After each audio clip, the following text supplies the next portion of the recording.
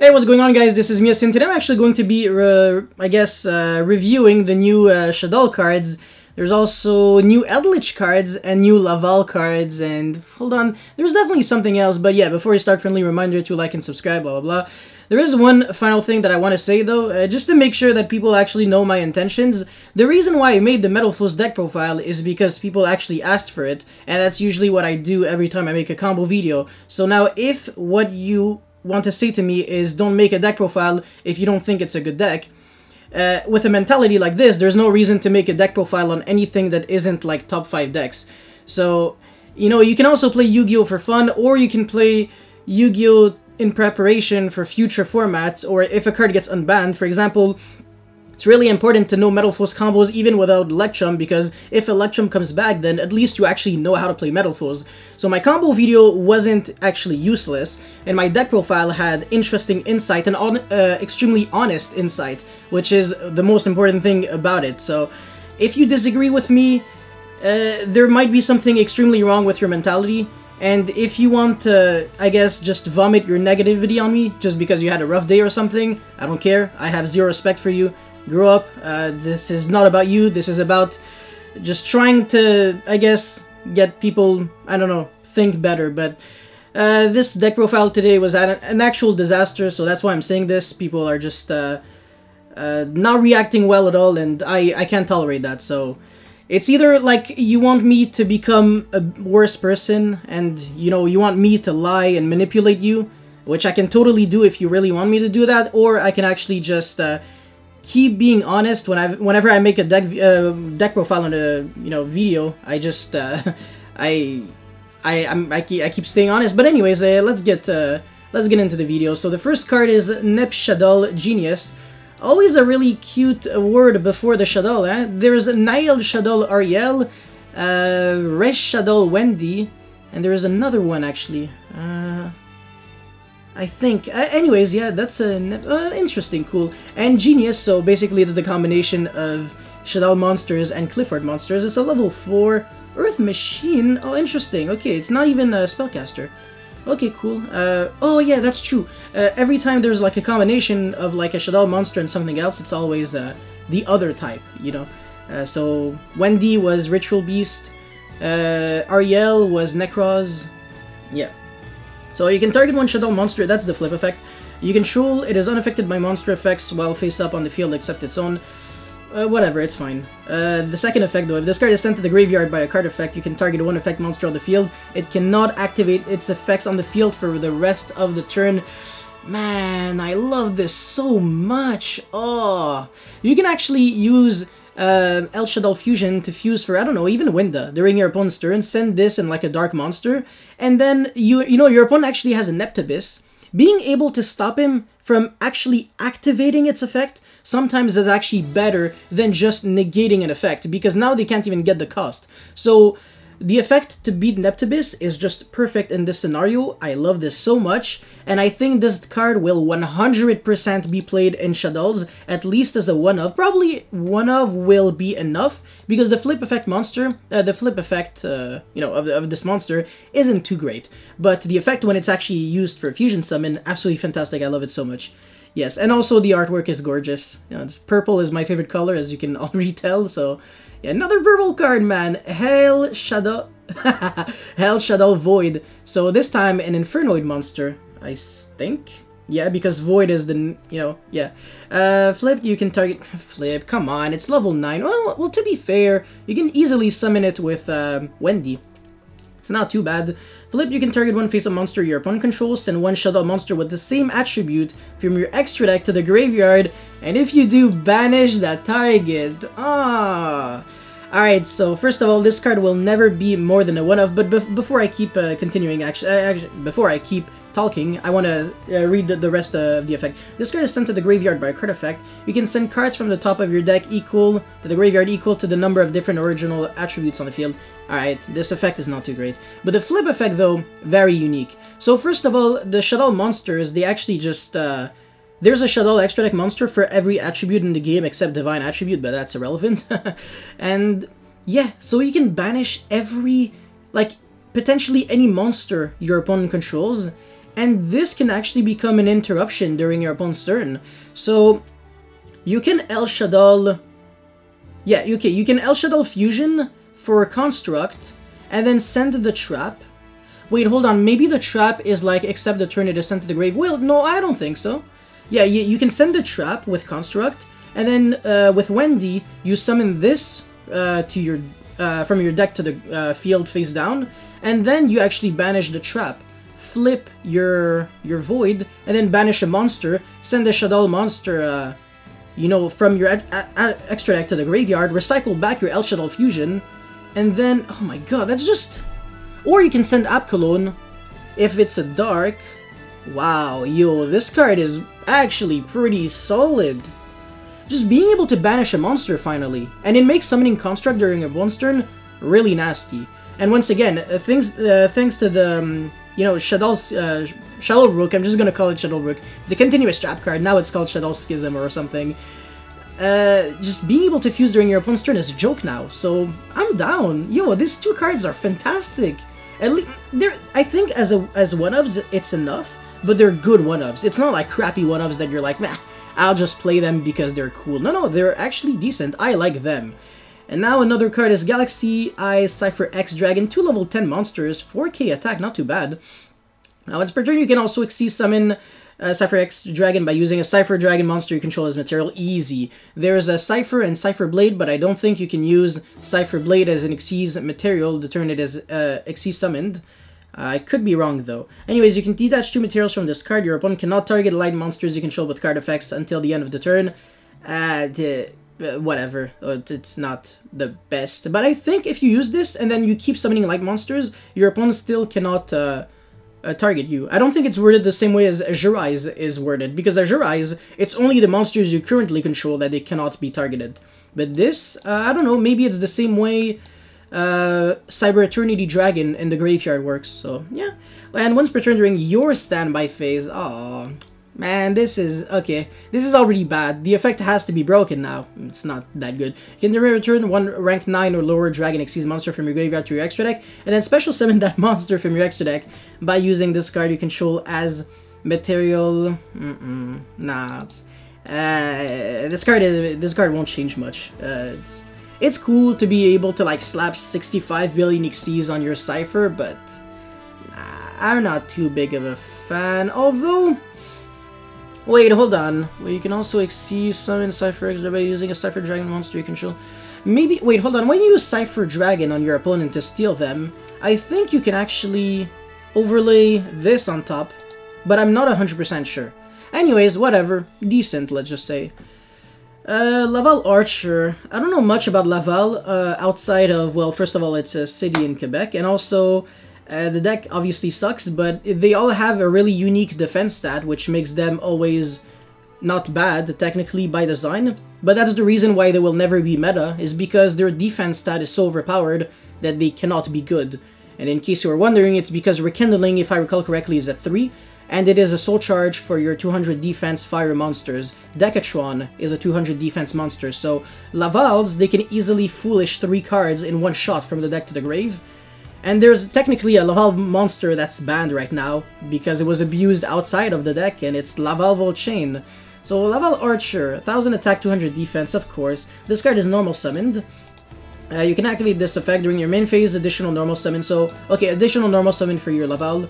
That's an Evil Swarm caster effect. Very, very cool. And if this card is in your graveyard, you can target 1 fire monster you control.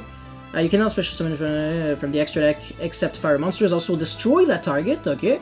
And if you do special summon this card in defense position, but banish it when it leaves the field.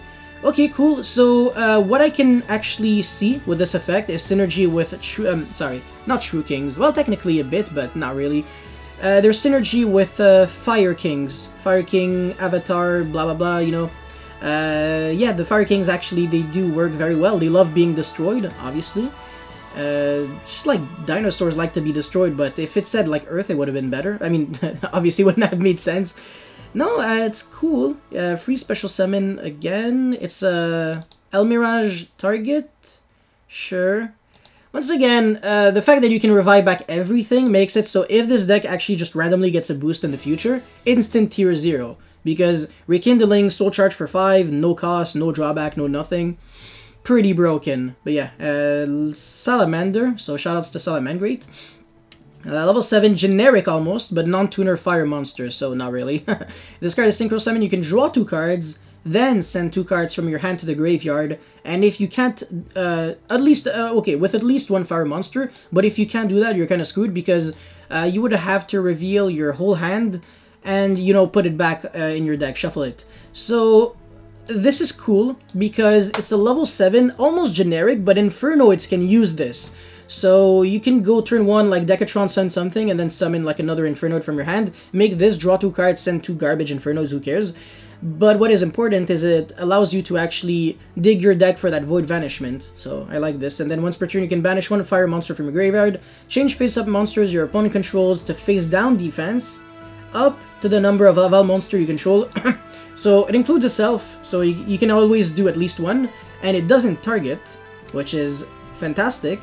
It technically outs Dragoon the turn it is summoned. Wow, not bad. But it is not a quick effect, so that's an issue. If you summon it going first, the only thing you're really doing is just draw 2 cards and then send 2 from your hand to the grave. I don't know how relevant that is, but once again, in the actual Laval deck, this is nasty, and once again, 200 defense is just terrifying, huh? Alright, sure, I'll take that. Definitely cool. Alright, now let's get into the Eldlich cards, which I actually already know about. There's a fusion spell and a fusion monster. And by the way, yo, this reprint, this gold rare reprint Appaloosa is literally the most gorgeous thing ever. They sacrificed the bear, but for a good reason. The bear was not needed. The Crystal Lake water is insane, the bow is legendary, and just Appaloosa herself looks really cool. Just the moon with the sky, oh, I love this so much. Literally the best artwork I think I've ever seen in my entire life. And I actually cannot wait to see if they made the gold rare rarity better in future sets, so yeah. Anyways, by the way, when I saw these 2 cards, I was like, wait, Eldlich support? Oh, okay, maybe Golden Lord going to one day, maybe? I don't know, it's, I don't think Konami wants this deck to be out of control. So the first one is El Rey Conquista Eldlich. Light Zombie, obviously didn't pronounce it with a Spanish accent. Light Zombie Fusion Effect level 10, 3800 attack and 3500 defense. So cute. It's like reverse Eldlich with the 1000 bonus. And even the first, technically the first real effect is an effect that Eldlich, the Golden Lord himself, already technically has. But even better, because it can be destroyed by battle or by card effects.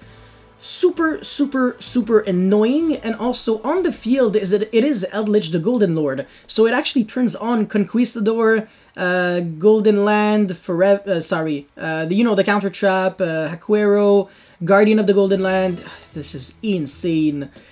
And for fusion summoning it, you need 1 Eldlich monster. Okay, Eldlich monster. You already know that this is probably just himself and Eldlich the Golden Lord, and the level 5 or higher zombie monster. So every single one of your traps, Doom King, that's pretty much it.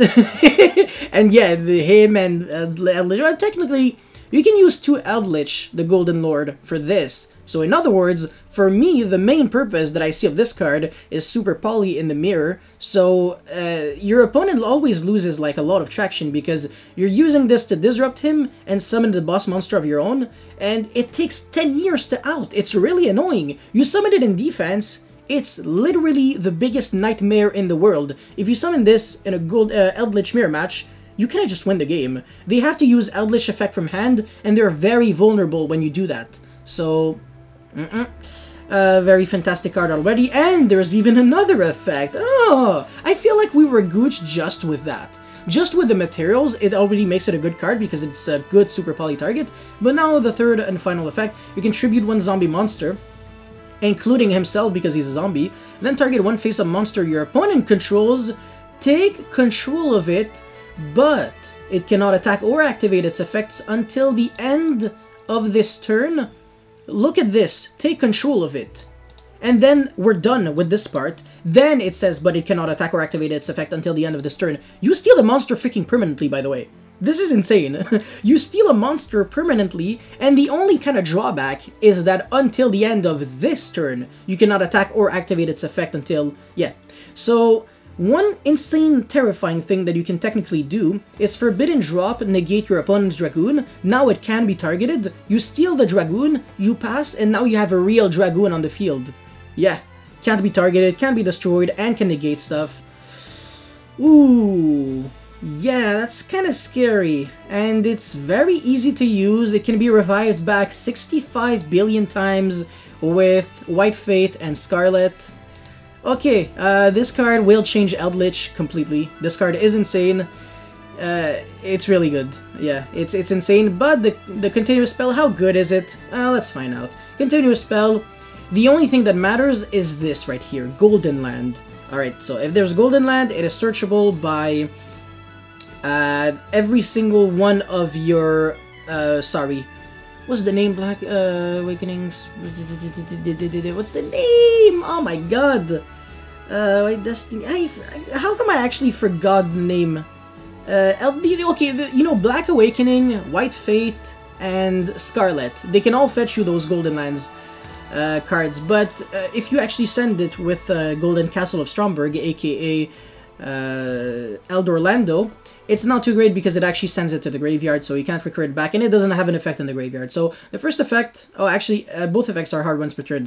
During your main phase, you can fusion summon one fusion monster from your extra deck, using zombie monsters from your hand or field as fusion materials.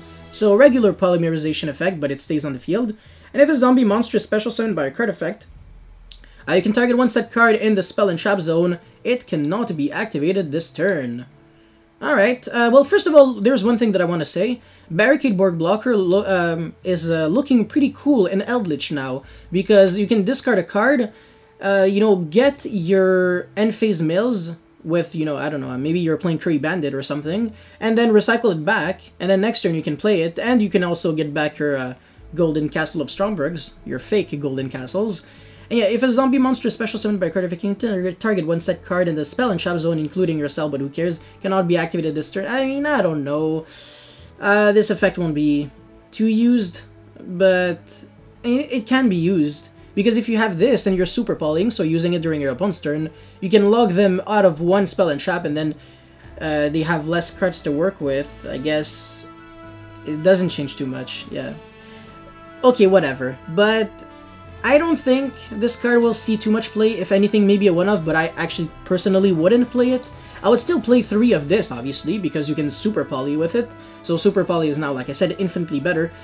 It's kind of like how when they released the Fire Fist super poly target, it was more of a hindrance to Fire Fist instead of being an actual boost, because they don't actually play the fusion, but the fusion destroys them because it only takes 2 Beast Warriors. And this will destroy Eldlich very, very, very, very hard. Especially if they ban every tuner card, so you can go no longer Needle Fiber combo.